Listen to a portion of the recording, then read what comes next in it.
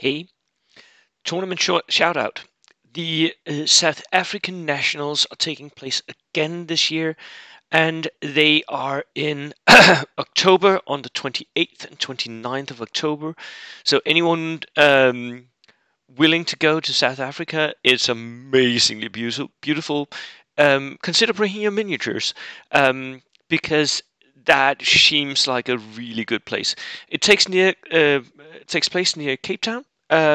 So because South Africa is huge, so you just you need to be in the right spot, right?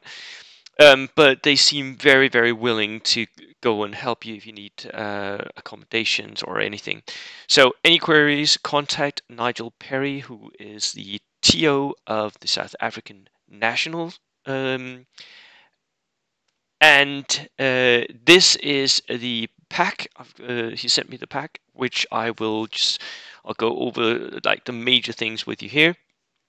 The major thing is, of course, the dates. It takes place on the 28th and 29th, so it's a 2-day event.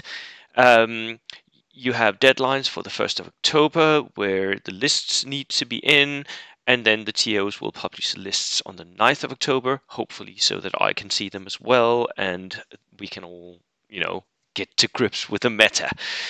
There's a list of what you need to bring. The models, they must be 28, WYSIWYG, all that is pretty standard. For selection, 1250 points.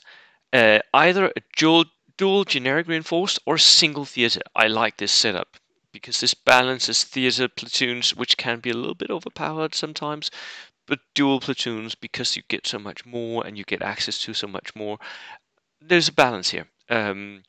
So I really like that.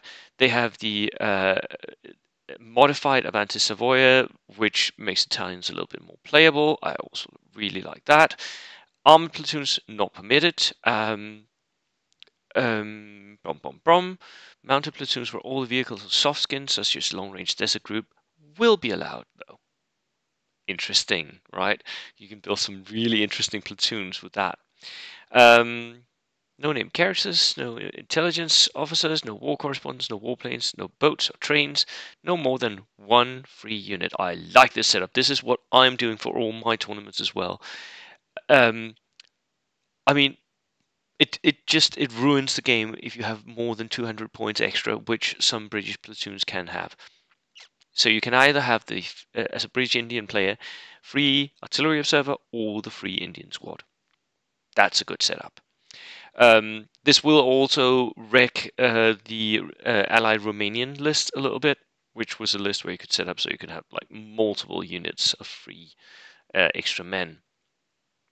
They will be playing 5 scenarios: meeting engagement, key positions, heartbreak ridge, sectors, and timely objectives. These are the same scenarios that we are seeing more and more international tournaments bring up. They work well as competitive scenarios. So, right. Do I have the money to go to South Africa? I don't think I do, but I really want to. I want to travel with this game. It's so fun to meet new people, to go to different metas, to see what they're doing. I will have to follow this from afar, I'm afraid. Anyway, and there's even an etiquette. Perfect. Declare your actions. Always do that. Nice little setup here. If you're interested, there's a link in the description. That's the email for Nigel, the TO. Go and join the games. Cheers.